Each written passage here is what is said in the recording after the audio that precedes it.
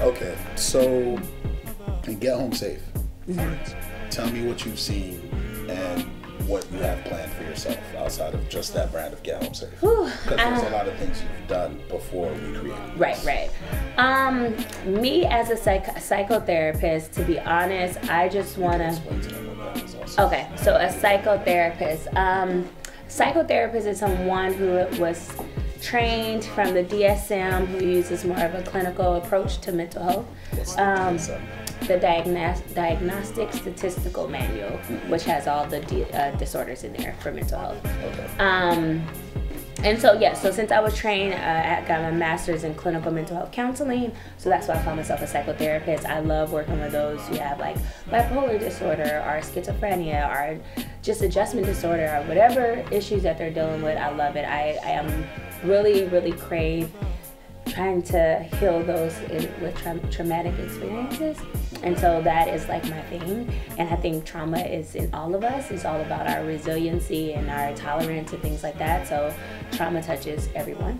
And so with that, I just want to break the stigma, change some federal laws, make it to where healthcare is actually covering everything from all gamuts, like so private practice, yes, you can probably write in adjustment disorder and things like that, and insurance companies will pay for it and cover it.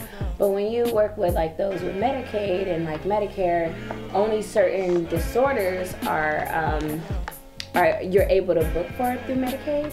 And so a lot of these like core service agencies, you'll see that they only use certain disorders, and sometimes those disorders are not really for you, right?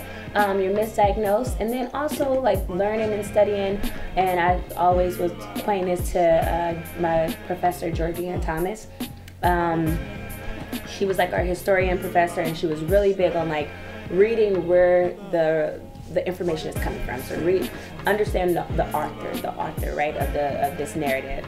And I really feel like, I mean, statistically it is shown that there's not a lot of Black therapists, psychologists, psychiatrists who are doing the research, even PsyDs who are doing the research on Black individuals, brown individuals, about these mental health topics. So a lot of the research we see are primarily done on our European counterparts or our white counterparts.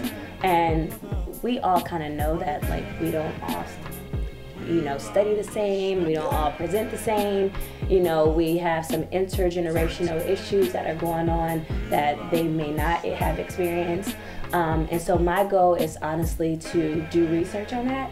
I'm getting my PhD in international psychology with a concentration of organization and systems, and that allows me to to be more culturally competent when doing this work and not really doing it from a westernized standard. And so I'm really open to that, because like it really take in like, I went to South Africa last year, and it really took in like I was in, I feel so bad right now. I'm trying to think about it. Take your time. You've like given us a lot of quotables, so like. Yeah. Not Cape Town, but Johannesburg. Okay. Yes.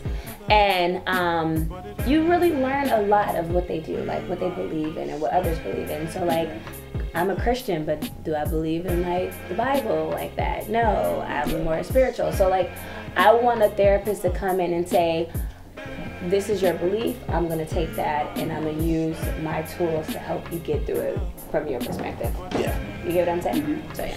That's ironic that you said that research-wise, because Get Home Safe, on my side, I don't know if Ryan ever told you guys the story as to like why I started Get Home Safe. All right, so unfortunately I lost the love of my life a year and a half ago and some change. I feel like I kind of saw that because around certain times you post a little bit more about this person. Okay, got it. Yeah, so, and as much as she educated me on her dealing with depression and how hard that was for her, I learned from her who was in her struggle. So it was like 5 years building this person up, watching them become amazing, graduating from Bowie State. Cum laude, is that like the highest one? Yeah. Summa cum laude. Yeah, she graduated like, she was Magnum. Okay. Like which one? I think Magnum is the highest. Yeah, she was there. She was at the top, like all day. So she was really rocking on every block. But yeah. Yeah, it was unfortunate because there was a point in time where I was like, who do I reach out to help this person help themselves? Because it was like watching the episodes happen, watching them overwork themselves, watching corporate America for the jobs that she was working, not pay attention to the people who worked underneath them when it comes to like the corporate space. And then as a black person, I don't remember there being someone who was black who's a psychologist or in my community who I could reach out to be like, hey, help me, like really help me. Don't just pay attention or feel sorry that happened to you. Help me, because like they don't have anyone, because everyone is getting tired. There's like a tired point that you hit. And I saw the system do just give them that medication, they'll be fine. And it's like, I know. Yeah. And that's kind of why I didn't want to become a psychiatrist, and no shade to my psychiatrist, because I feel like there are some great ones out there and they do great work. It's more so like I just didn't believe in just giving medication. Like I truly believe we can talk this out and neuroplasticity takes place, and we can figure out some things. And I really do believe that, in all honesty, like even with depression, because I dated someone with depression too, so I truly understand what you're saying. And it's challenging, and people do burn out. I know I burned out a lot, and I was telling my ex, like, listen, I'm a therapist and I do therapy every day. I can't come home and do therapy with you too. Like that's draining. This can't be work. Right. But relationships are work, and we are a work in progress as people. So I agree that you want somebody to give you, like, to reach out and help, or somebody you can reach out to that looks like you, that understands you, and that you feel comfortable going to. Like, a lot of people ask, how do you pick your therapist? And I'm like, it's just like dating. You pick somebody that you feel comfortable with. Like, I know my weakness and my strengths, and so I pick my therapist on that. Like, what do I want to work on, and how are they going to hold me accountable? So you have a therapist yourself? I do. Okay. I do, and I started seeing him when I got my divorce. We were going weekly, and then now we go monthly or as needed.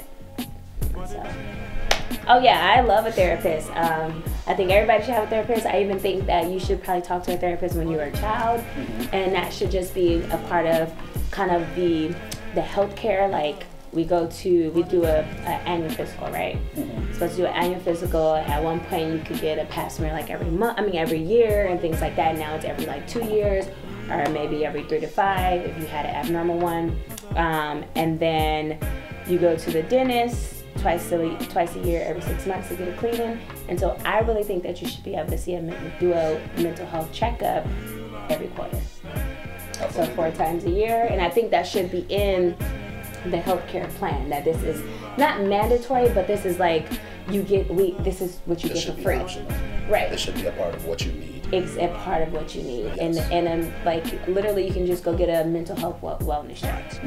That's it, and it'll be simple.